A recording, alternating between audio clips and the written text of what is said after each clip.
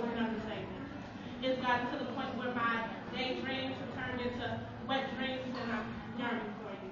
Yeah, kiss, touch, feel the mere essence of you, to the point where not only our bodies, not only our minds, but our bodies intertwine in an intimate game of twister like lips to neck, or maybe tongue to ear, while my hand goes here, baby. We could play this game for hours, but don't lose focus because I'm wicked. In the most intimate and most innocent of fashions. Wordplay is vicious. Lips ready and willing to ravish anything within distance. And in plain sight, no hands needed. I'm greedy.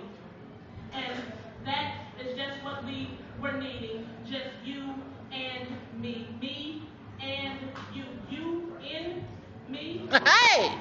Penetrating deep, penetrating thoughts so deep within my subconscious that all walls shake.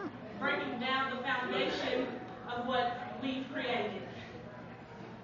And when we are both comatose, we could just lay within each other's thoughts, just to be woken by wordplay of the most intimate kind.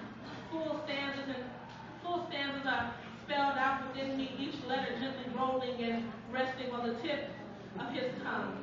Indulging in myself with his kisses, back arch, legs wrapped, feet hitting headboard, and yes, baby, I am that